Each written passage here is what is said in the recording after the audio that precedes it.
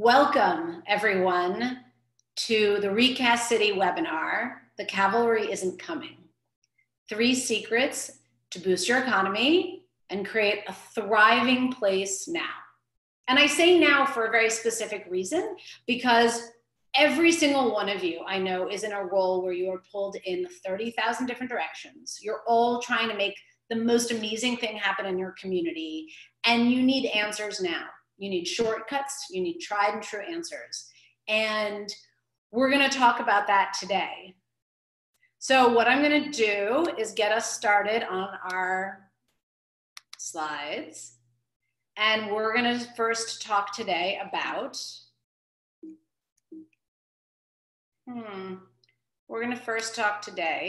welcome, which we just did. But also, just to start off with, want to make sure that we're all in the right place. This webinar is really for people who are in the local government, in real estate, nonprofit, and in small business. But you all are serving as local leaders with decision-making power to act and implement, because the responsibility is about implementation. And if you'd like to share in the chat what role you serve in your community, you're going to see some questions pop up from Carla. Carla is my amazing helper on this webinar, and she's going to both do any logistics problems you have, but also she's going to pose some questions for us along the way to keep our discussion going. So I'm sure many of you wear many, many hats, and I know that you're all working really hard in what you're doing. We have people in economic development, in real estate, CDFI. Great to see each and every one of you involved in this. Town manager and community economic development director. It is a key place to be sitting in terms of it, and a Main Street manager. Thank you all for joining me today.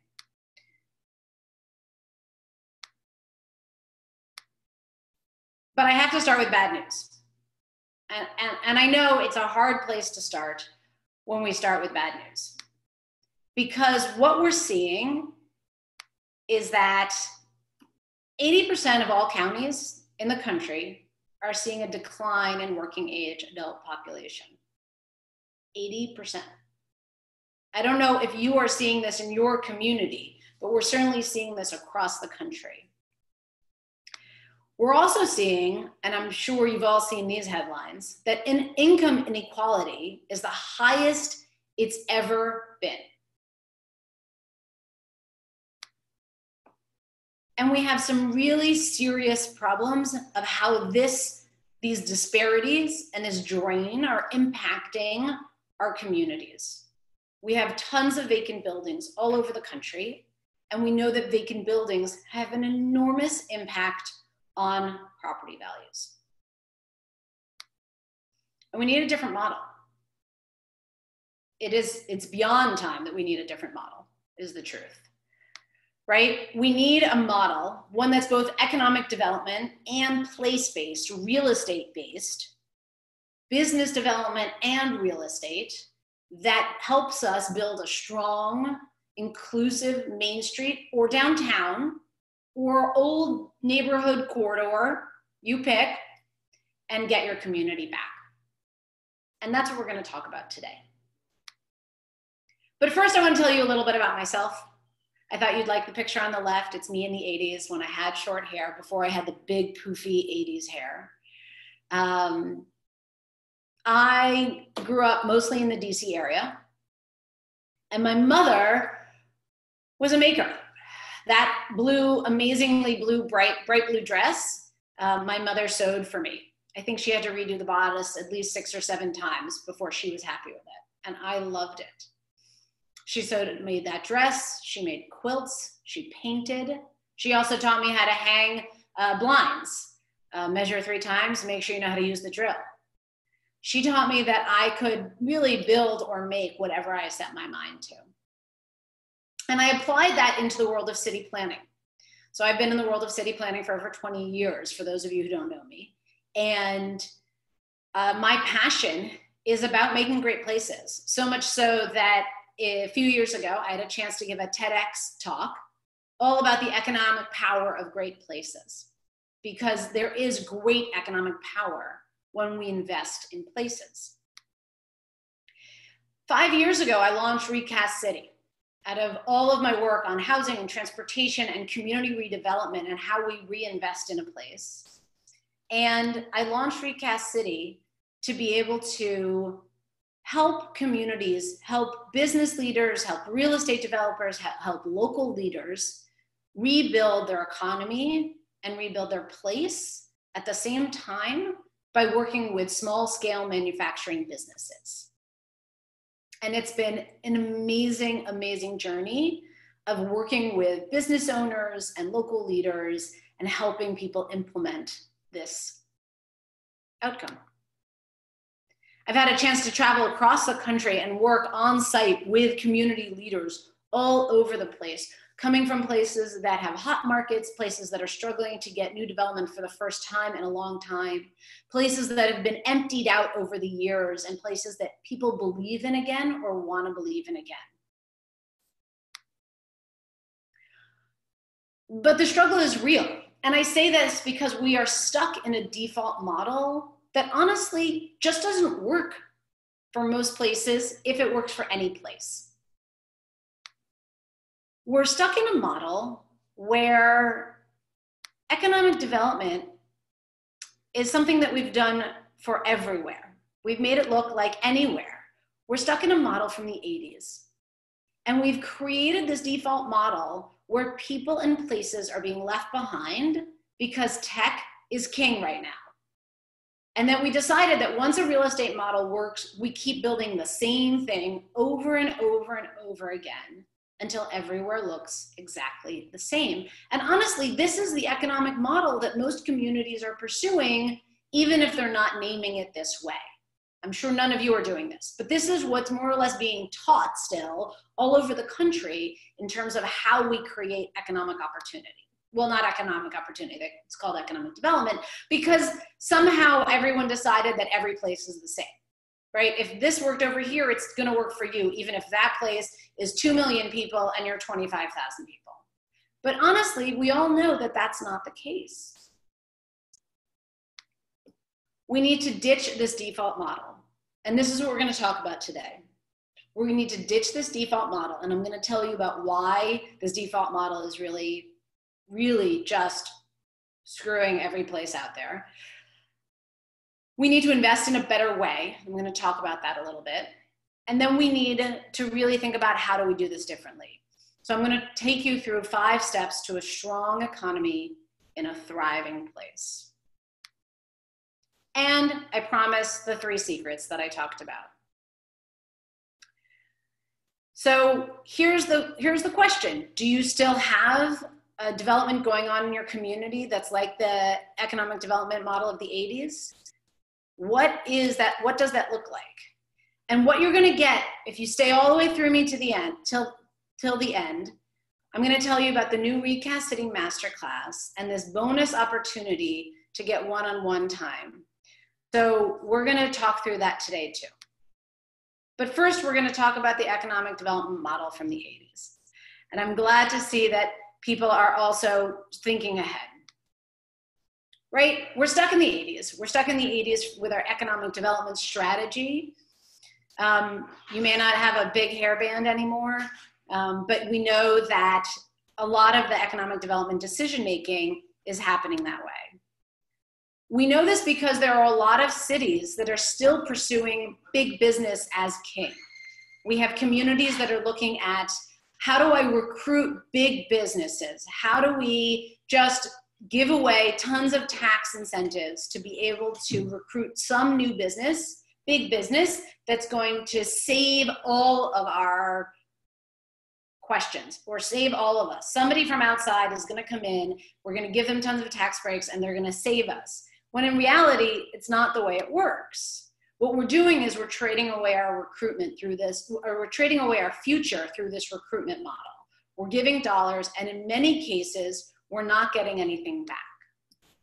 And in many cases, communities are only giving incentives for high-income jobs. Somehow, honestly, I'm not really sure when it became the dominant model, but it's definitely over the last 20 years, all these economic development programs decided that they were only going to give incentives to businesses that were bringing in high income jobs. And everybody forgot to pay attention to everybody else who's out there that might have a middle income job or an entry level job, where we know we need an entire pipeline of jobs in our community. So we know that we're stuck in the 80s in terms of our economic development model in a lot of communities. We also know that people and places are being left behind because tech is king in a lot of places. So people and places are really being left behind. This kind of empty old industrial building is all over the country. And in some places, we're seeing that the only investment that's happening is venture capital going to big tech businesses because everyone is chasing the next unicorn. Well, the reality is that we have other money that's also going just to places that are shovel ready. The whole world of opportunity zones, right? I don't know how much you've been seeing the press around it, but in many cases, it's only going to shovel-ready projects that were going to be built anyway and are just giving tax breaks on the hot markets that were going to happen anyway. And then, no question, we also have an enormous income gap going on across our country.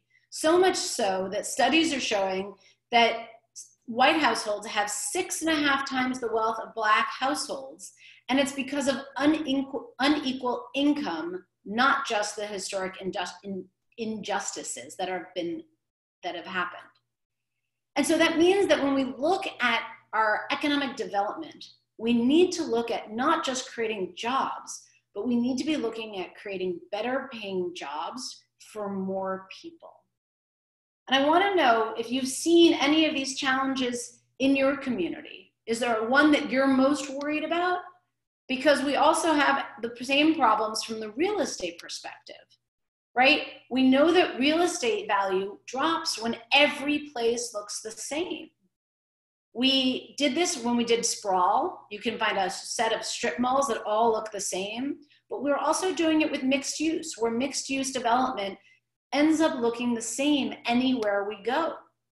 The same coffee shop, the same juice bar, the same gym, whatever it is, it goes in and then it loses value because it looks completely like everywhere else. And the other problem is that we created a huge pressure to create retail. First, we did it in malls, and we have spread malls all over the country. And then we spread it in mixed use, and we said, well, every mixed use has to have retail on the ground floor, which when we had it in specific locations made a lot of sense, but we spread it like peanut butter. And so all of a sudden we have this really expensive peanut butter. I call it expensive peanut butter because we have retail all over the place that's expensive to build because construction costs are high. So local businesses can't afford it because you can't even cover the construction costs. So then we have this push and pull of new retail, old retail, spread like peanut butter, and no one's thinking about where we need what, that detailed building of place. And on top of that, we have an approval process that keeps getting longer, right? Every development, more time, more money, more push, and not always, and most of the time, not enough community engagement around it. We know that investment and growth and change can do good for our communities, right? We know when a community has struggled for a long time that it needs investment, but it needs it done with intention and purpose. And you're going to hear me talk about intention and purpose a lot because I think that's the major difference between when we take an idea and we spread it like peanut butter or we replicate it everywhere versus when we really think about what is unique about a place and what does it specifically need. And those are very, very different ways of going about it. So I don't know about you, but I see a lot of communities that have struggled with many of these different challenges. I would love to hear from you in the chat if there's one of these challenges that's really what you're struggling in. One person wrote, you're worried about retaining talent in your community. You have issues with the lack of qualified workers. What are the other major issues that you guys are facing when you look at how you want your economy to grow, and how you want your place to be improved on. Commute are a huge issue. And also people being unclear about industry versus what it really can look like within a community. And obviously zoning absolutely can be a huge challenge around that as well. So we need a new path forward. And this is what we're going to talk about today. We need a new path forward that really allows us to invest in people who live there. Allows us to invest in a place with those people, and allows us to create a new structure to support, scale, and invest in it. That's both the people, the businesses, I guess not both, people, businesses, and the place, right? Because business development has to be a part of the solution, especially where we have empty buildings and not enough business activity. And the truth is we do need to think long-term, but we need to act now. And I come from a city planning background, and I've done the long-term master plans, and they have a role, and the comprehensive economic development strategy has a role, but too many times in our communities, we do the big long-term plan, and we never think about what do we do now? Like in the next 3 months, what are we implementing? What can we change in the next 9 months? And really thinking in detail and acting in detail about those short-term actions. So there's 3 major things I want to make sure you're aware of. And these are the big things for us to think about. The 3 secrets to the new economic reality. Place is key to economic strength. Unique is key to economic longevity. And social connections are key to economic resilience. I just want to repeat these for a second, because most of the time when we talk about Main Street redevelopment, downtown reinvestment, economic development programs, we don't think about these 3. We think about clusters, we think about business development programming, we think about recruitment, and we don't talk about these 3. And I want to be really clear about the role of them and the potential of these to really work with you with small scale manufacturing businesses, because they are one of the key ways we get to these outcomes. So place is key for economic strength, unique is key for economic longevity, and social connections are key to economic resilience. And I talk about the small scale manufacturing businesses because they're really a missing piece. And they're in every community. I've been in communities of every different shape and size, from 1,000 or 2,000 people up to millions of people in a community. These are a missing piece in our solutions. I call them the hidden gems in our community. Small scale manufacturing businesses, I define as any business that is creating a tangible good. Let's leave it at that. If you make something that you can pick up and hold, that you can replicate or package, that is small scale manufacturing. You could be 1 person, you could be 50 people, but it's small scale manufacturing because it fits within the buildings of our neighborhood, right? It creates all sorts of benefits. It gives us a reason to gather. People are incredibly proud of seeing the people and meeting the people who make things in their community. It allows us a new way to build an inclusive community of business owners. Doesn't matter if it's immigrant population, a community that hasn't been part of the business ownership community in the past. Being able to make something, being creative and creating a product is something that many people have as a natural talent. And so then the question is, how do we teach them how to be a business? Well, that's something that we can teach anyone and everyone who has that skill of creating the product. But these businesses also allow us to fill storefronts. And I know a lot of you have storefronts that need to be filled. Main Street, downtown, historic neighborhood corridors that were your commercial center. These businesses fill storefronts because they can do production and sell their product in the same space. This woman has a wonderful soap business, and just to her left off of this picture, she had this huge cauldron that she mixed the soaps in so she could do the work and sell at the retail store at the same time, which reduced her costs of running a space because she didn't need production staff and retail staff. She could do it both, or staff could do it both. We also know that small scale manufacturing helps to increase property value.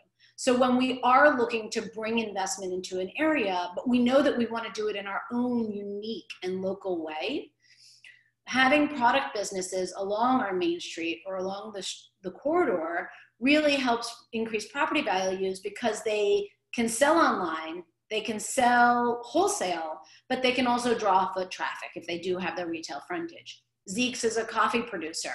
They have a coffee shop up front and they have a roaster up back, and the whole regional shipping goes out the back door. And this helps attract people to the street, and in fact has brought in a whole bunch of new businesses along this block. But we also know that it allows us to attract more business owners. Knoxville, Tennessee is a great example of this. I had the pleasure of working with Knoxville 2 years ago. One of the great connections that we did was we helped connect the Entrepreneurship Center with the Urban League so that the outreach and engagement that they were doing around small scale manufacturing and maker businesses could be more inclusive and really partner with the Urban League on that outreach. But the other thing that they did since then is they've created this amazing online directory of all the small scale manufacturers. And one of the things it's doing is attracting more business owners to the area so that they can grow their entrepreneurs and they can grow their community of small scale manufacturers. Now, I just want to very briefly show you who these businesses are, just to make sure you have the same language around it. There is something called a makerspace. A makerspace is a public space. It is for education purposes and for small businesses who want access generally to tools that are more expensive than what anybody can own at home. There are usually tons of classes and programming that come out of these spaces. Most of the time they're successful when they're nonprofits. There are in fact very few for-profit maker spaces that are successful. A lot of times they're getting included into libraries and into other public investments because they are providing a public good. Then we have shared kitchens or shared wood shops, spaces that are only for small businesses that are producing in a specific vertical. So a shared commercial kitchen, we see those popping up in a lot of parts of the country so that people can have the commercial kitchen health stamp of approval and then be able to sell their products more broadly.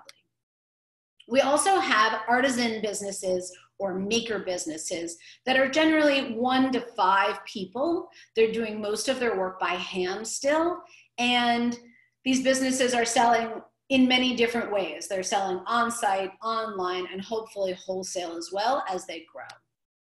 And then we have folks that are scaling from prototyping to small batch. Just to be clear, small scale manufacturing also includes technology businesses.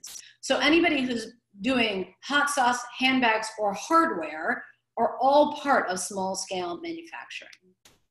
And then we have things that are production at scale.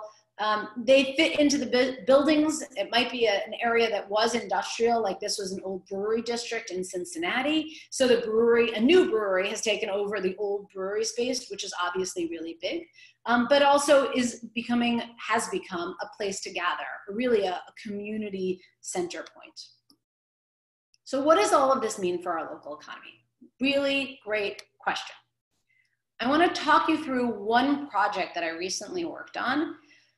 There are so many different stories to tell of amazing places, but I'm going to just tell you one of them today. So this is the Business Loop in Columbia, Missouri. The Business Loop is a community improvement district, and it has members of all of the property owners along this 1.5 mile corridor. And you can see it. This is just a Google, street view of it. And it is tons of parking lots, tons of gaps between buildings. But it used to be where families would come to have dinner. It used to be really a center point for the community. And the challenge that was posed to us and in our work with the Loop is to figure out how to make that happen again. They have a downtown, but the downtown is mostly used by the college students. And the families in the community really said, we want a place to go. We want a place that's ours.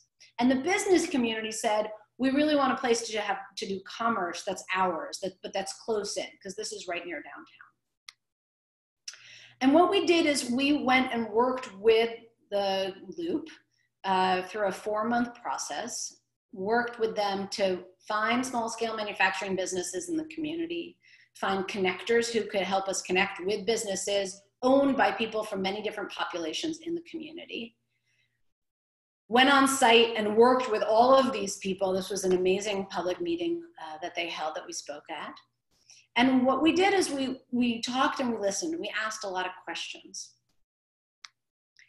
And we met with small-scale manufacturing business owners from all different parts of the community to understand what was working and what wasn't working about having a small-scale manufacturing business in the city. So we would understand from a business development their needs. And then we also looked at things like zoning and development policy and all of the technical stuff about what would happen if we wanted to encourage people to build along the Loop corridor.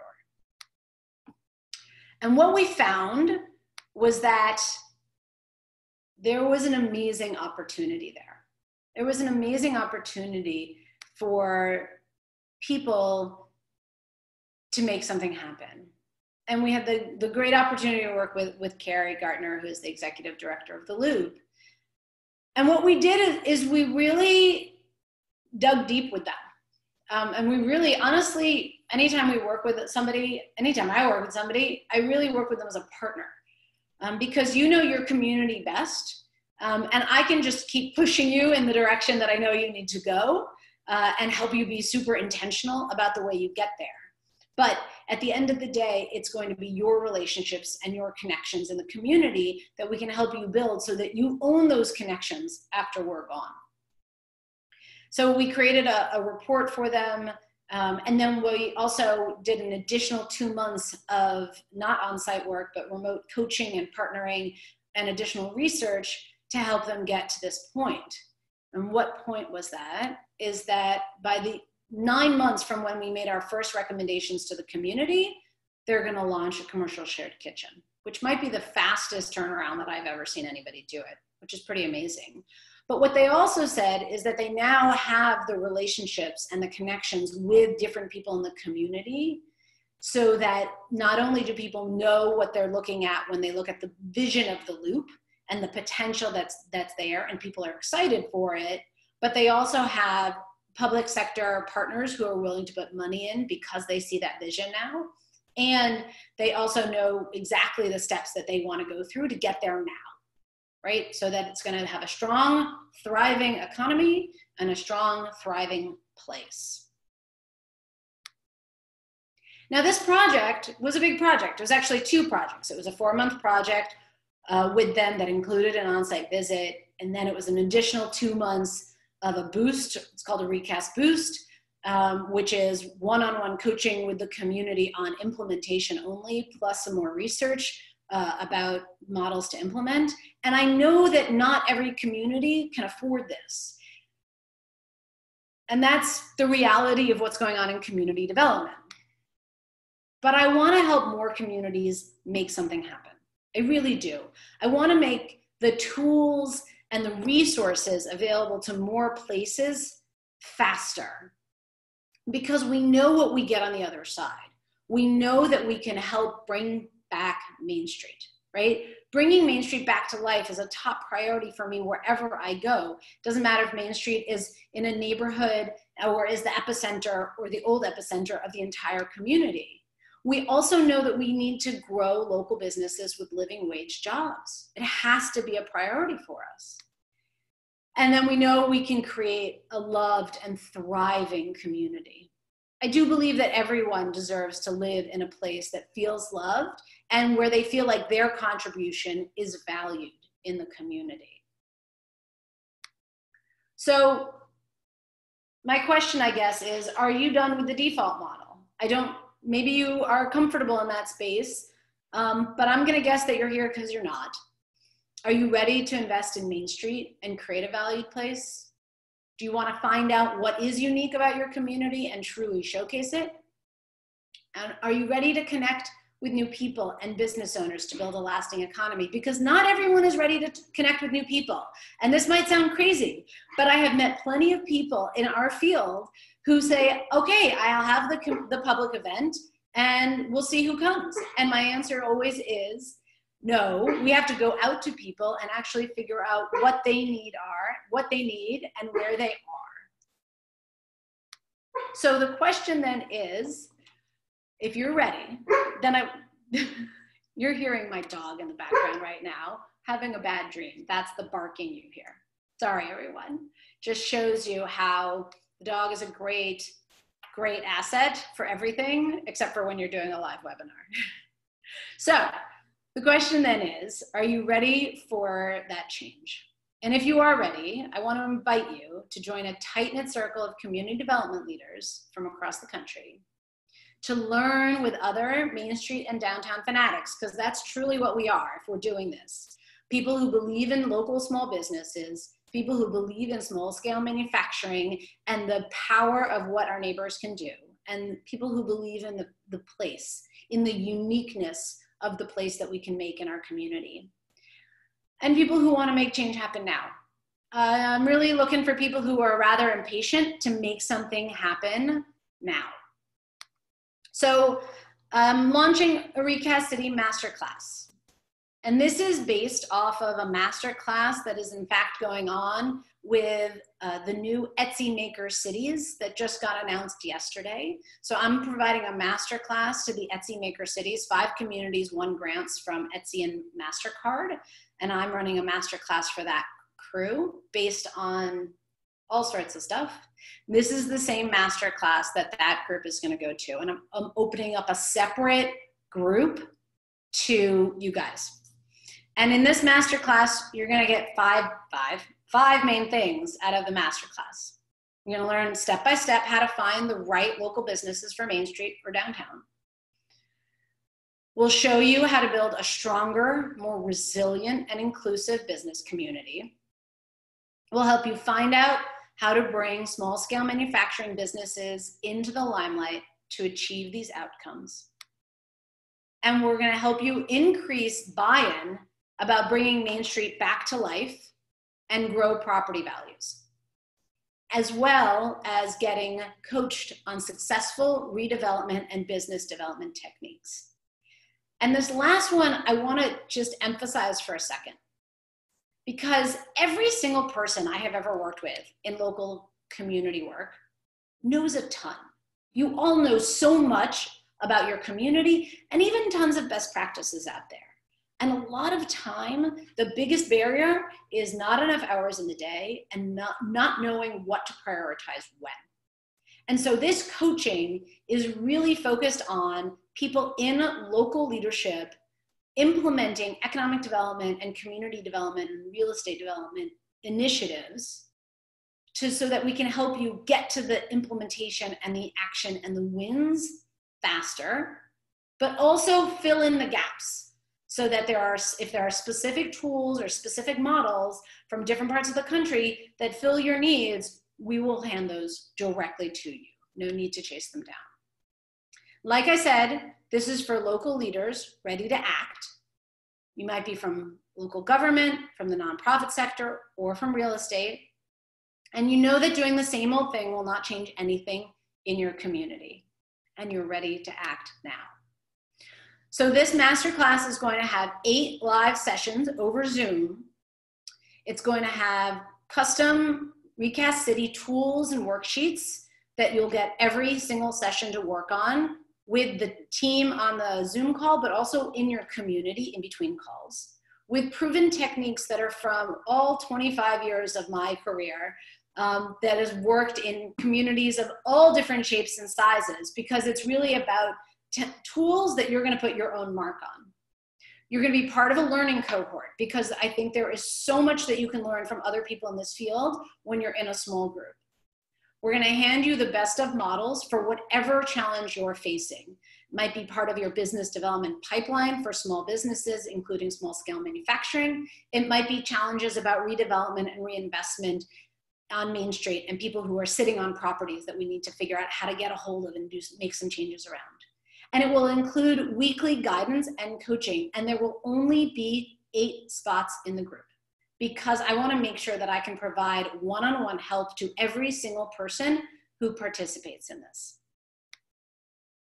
Now, today, I am offering this on the webinar only for webinar participants at a discounted price for these 8 spots. After the webinar, the price is going to go up, and you can see more about this on our website, but only for you, for webinar participants, I'm offering it at $15.99. And I wanted to keep this price manageable because I want to make sure that this is inclusive of every community leader who we have on this call. And for those of you who are on this webinar today, it's also going to include a free bonus one-on-one kickoff call. And that's just going to be me with you and anybody else on your team and your community to really dive into what are the challenges you're facing and where do you want to go, and get you into a deep dive on that topic before we even start the series of group calls, so that you have all of that homework done with the community members that you need at that table. Now, you can apply right now. This is live. It hasn't been promoted online yet at all. You guys are the first ones to see this link. And this is the code you can use, 3 secrets, to be able to join this masterclass. Because the truth is, we're all doing this because we want to create places that feel loved, right? We want to create places that feel valued. And honestly, we want our neighbors who have jobs making things to know that they are valued. This is a community of business owners that have been sidelined for a very long time. Doesn't matter if they're a new business just in the last 5 or 10 years, or if they're a legacy business that's been around 3 or 4 generations. Most product businesses think that, that this is just not something that anyone cares about. And even just being able to go to them and say, we care about what you're doing, tell us what you need, this is going to be an important step for them. Because we can create places that are high value, and we can create jobs that pay more people living wages. So again, I want to be clear, the masterclass is for 8 individuals. If a community wants 8 people on it, then you have to sign up and pay for 8 people. Generally, we would expect it to be 8 different communities, but if 2 people from your community or 3 people from your community want to join it together, that's fine too. So 8 people, and honestly, it will be the first 8 people that apply online are going to get these spots, and they will fill up fast because I've been talking to people about this last week, and there are a lot of people ready to go. So you're going to get the step-by-step for businesses for Main Street. We're going to show you how to build a stronger, more resilient and inclusive business community. You're going to find out how to bring small-scale manufacturing businesses into the limelight to achieve these outcomes. And I want you to make sure you know that small-scale manufacturing is a part of the solution. This is not some generic thing about any place. This is about your businesses in your community. And this is about making sure people can increase their confidence about bringing Main Street back to life, and that you will grow property values. They will increase. But we want to do it in a way that also respects the locally owned businesses that are there and that you're going to attract to that place. We don't want to create an event of displacement. Commercial displacement is not where we're going. We're looking at how do we value these businesses, how do we create space for them, and then how do we keep them there. We plan for wild success on your corridor from the very start. And the coaching that we can provide you with about successful redevelopment and business development techniques will fill in those gaps for you as you go. So, like I said, you can apply today at this website. Please make sure you go to it, recastcity.com/masterclass. www.cavalry.com/masterclass. There are only 8 spots, and the only way that you will get the discount is by using the code at checkout that says 3 secrets. When you get to the checkout page for it, it will ask you for a code, and you put in 3 secrets, all capital letters like you see here.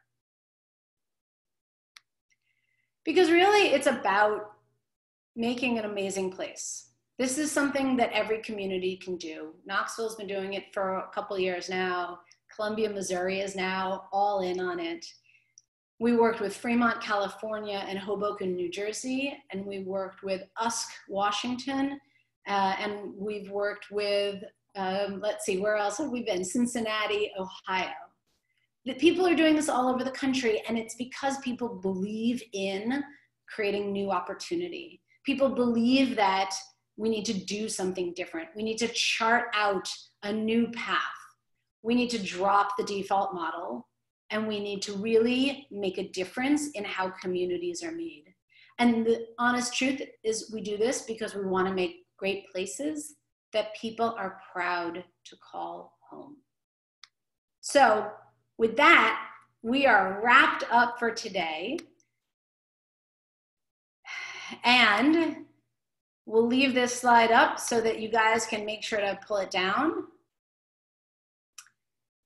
And you can feel free to reach out to me afterwards by email. I'll put my email address up again. You can just reach out to me directly by email, and we can set up a time to talk if you have any other questions.